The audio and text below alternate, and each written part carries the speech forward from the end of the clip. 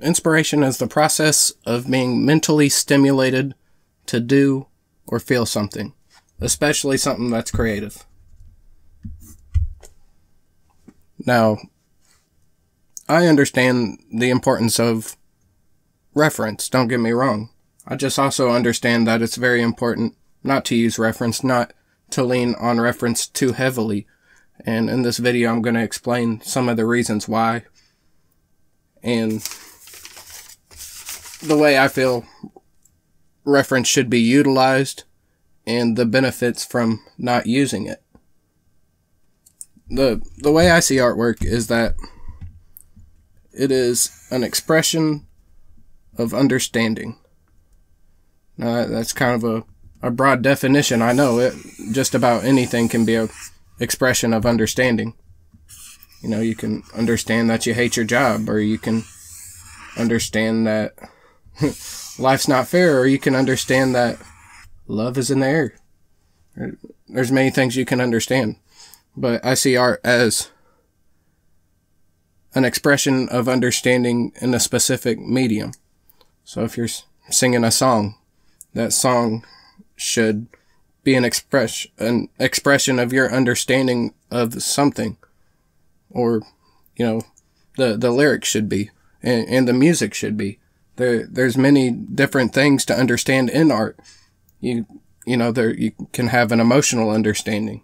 You can have a theoretical understanding, a philosophical understanding. You can have an understanding of principles of your craft, which I find to be very important. Or you can have an understanding,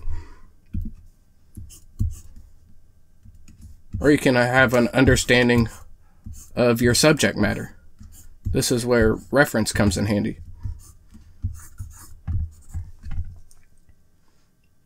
But at the same time, reference can be like training wheels in a way, if it's not utilized properly.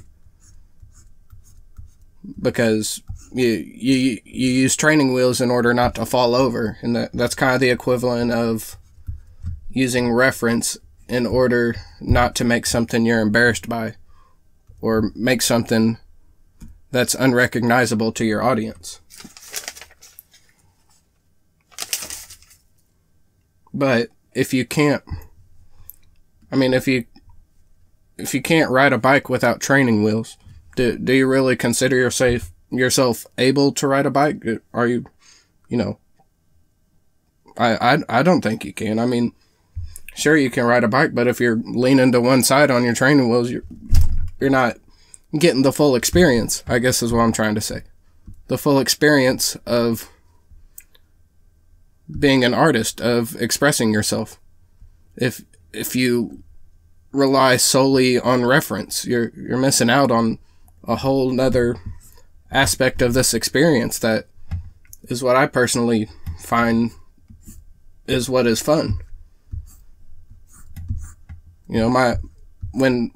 When I use reference, it's more like a study. I use reference in order to be able to draw that thing from memory. That way I can actually be able to say that it's mine unequivocally. If you understand what I'm saying, I'll be able to take full ownership of it, and nobody would be able to tell me different, because I know this came from my head. Like this, for example, where have you seen this at? Like, what do you think? I'm referencing a picture of Alien or of bugs? No, I just have a bunch of stuff up in my head that I'm able to utilize. And not only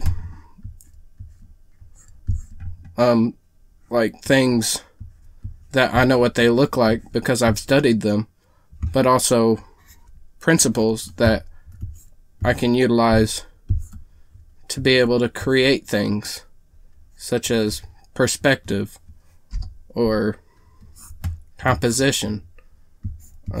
I've made it my goal to round myself off well, so that I'm able to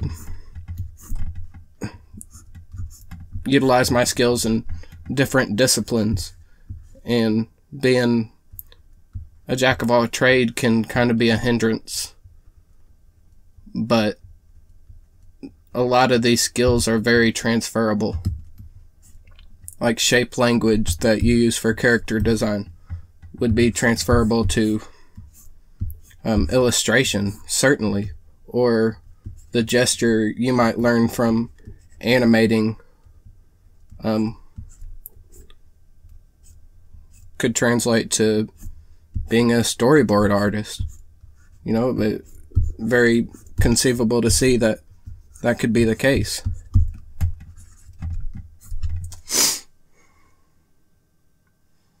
Okay, my next point is that there's this term out there called steal like an artist. When you steal like an artist, according to what I've seen on the internet, you take different references.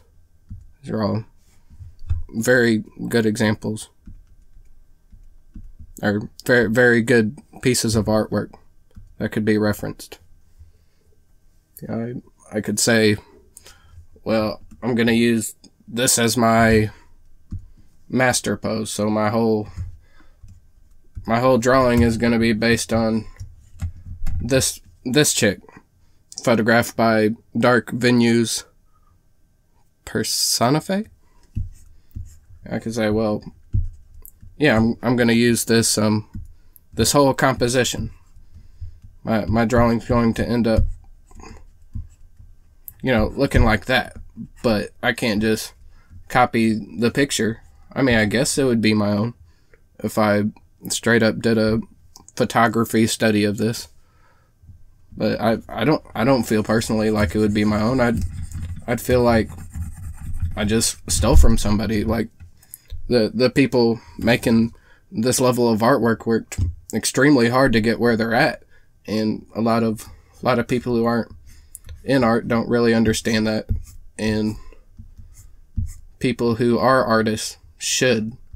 So when you steal something like a composition, it should weigh on you. You should understand, like, how would I feel if, you know, somebody didn't just take cues from the way I compose something, or the way I draw something, or the proportions I used, but they just straight up, you know, copied your idea, and, you know, potentially made money off of it, made more money than you were able to. I'd feel terrible.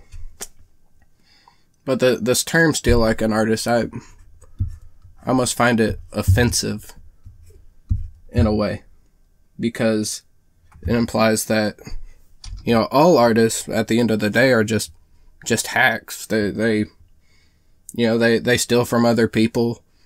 You know, they just it's a mashup. You know, you take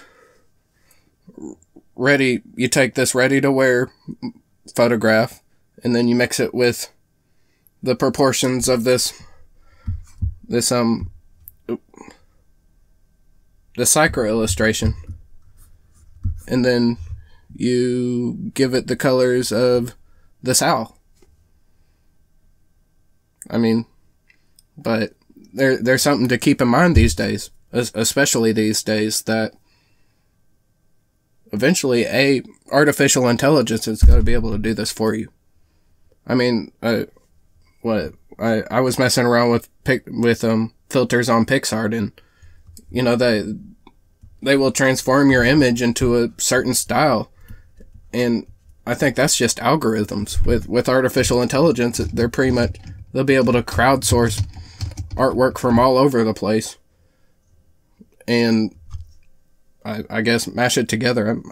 I'm not sure about a lot of that, but the goal of an artist shouldn't be to steal other artwork in a way that isn't legally or technically considered plagiarism.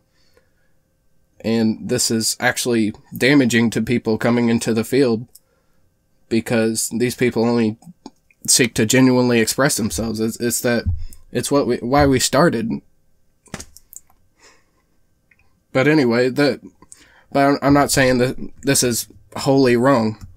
I'm just saying it's a mindset you have to keep in check.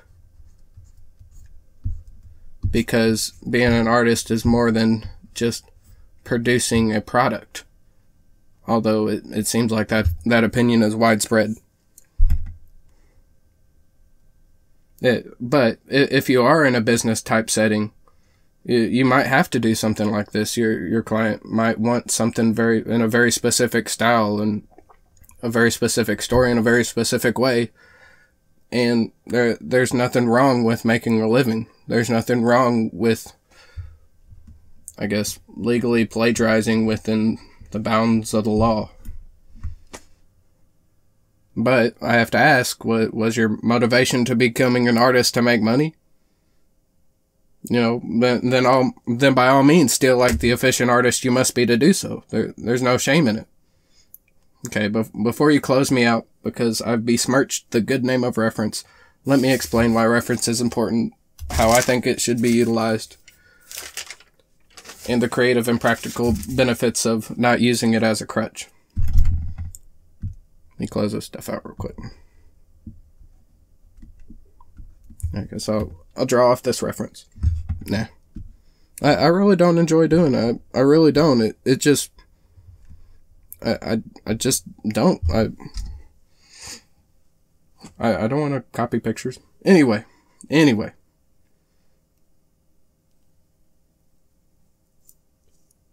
How...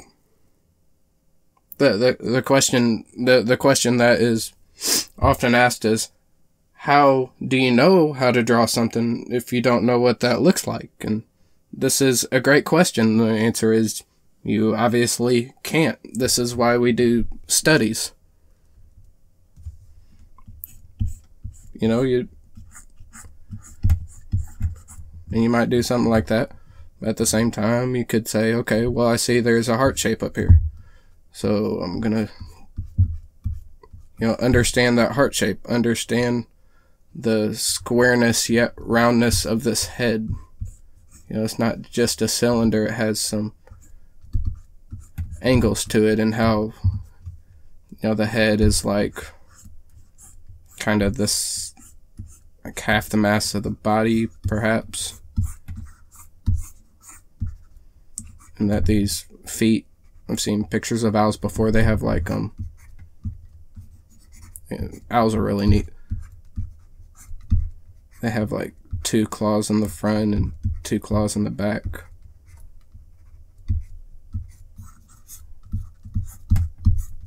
And I didn't need a reference of an owl in this exact position, flying this exact way to make this happen.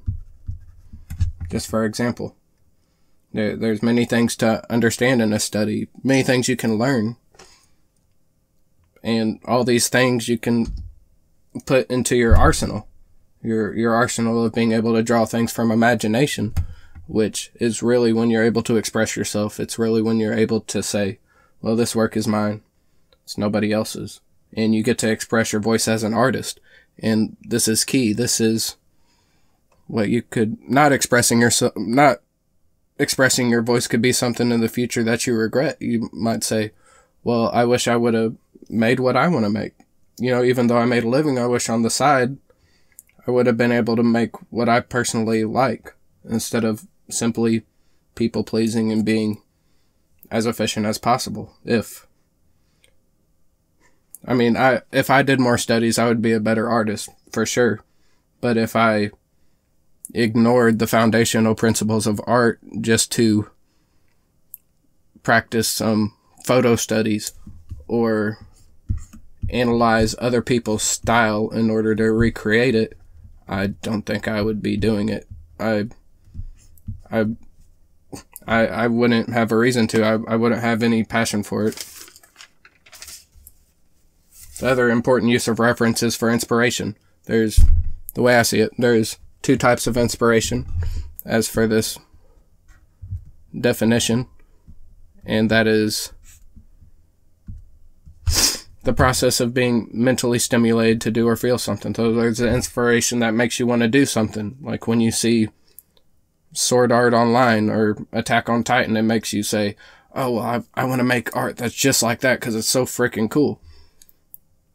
Or and then there's the other aspect of it. Oh, I watched Attack on Titan and the way it made me feel, that, that coolness of it and the terror and the shock value of it. I want to recreate something like that.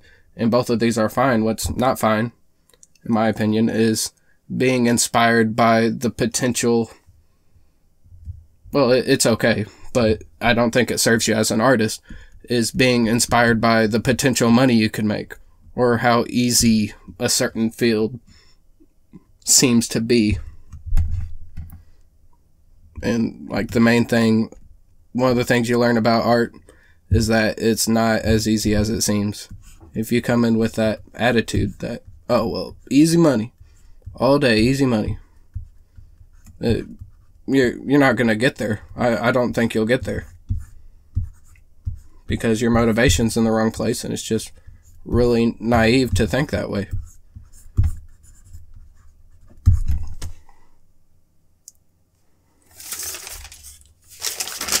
For my next point, alright, so I'm going to explain the practical benefits of not using reference, and that is to build your visual library. I don't know what a vulture looks like. I have no idea. Well, I've seen them. I've never studied one up close.